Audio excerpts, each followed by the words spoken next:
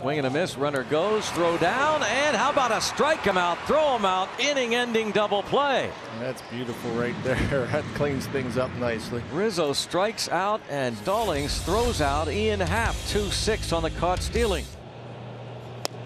As you said, doesn't mean you don't get strikeouts. Yeah. He's got 3 of them.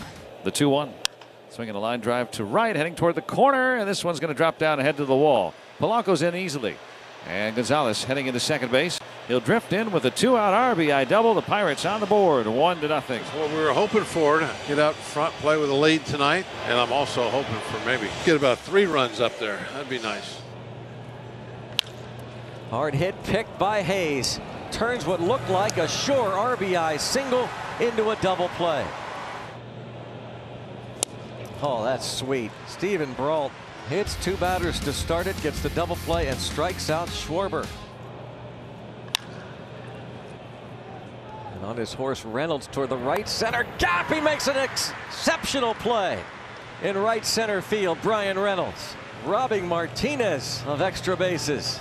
There's no doubt after the ball that Reynolds hit his first time up, 110 miles per hour towards the notch that was caught by Schwarber, that he's thinking, there's no way I'm not taking this hit away from Martinez. Had a long way to go. Just getting there. Might have broken his bat, and there's Key Brian Hayes, and thought about throwing to second. Instead, he throws high to Osuna. But Osuna able to go up and get it and apply the tag.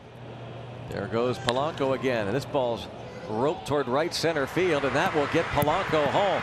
Adam Frazier into second base as Polanco heads toward the plate, and that ball is cut off, and Frazier will be thrown out at third base on the cutoff by Rizzo. Give Frazier credit for an RBI double and give the Pirates a 2-0 lead.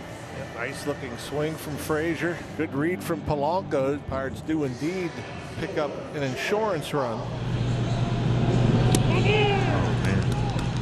Nasty stuff. 7 strikeouts for Alzolay. They strand a couple. He did.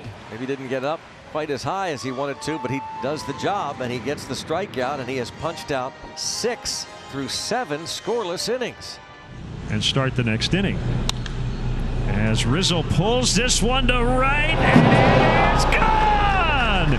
He didn't get him out, and we're tied 2-2. What an impressive swing of the bat for Anthony Rizzo. Single to center last time up. This time he goes deep off the lefty Howard. So Shelton's thinking was sound, but scuttled by Rizzo. That is his 10th homer of the year and his first with a runner on base.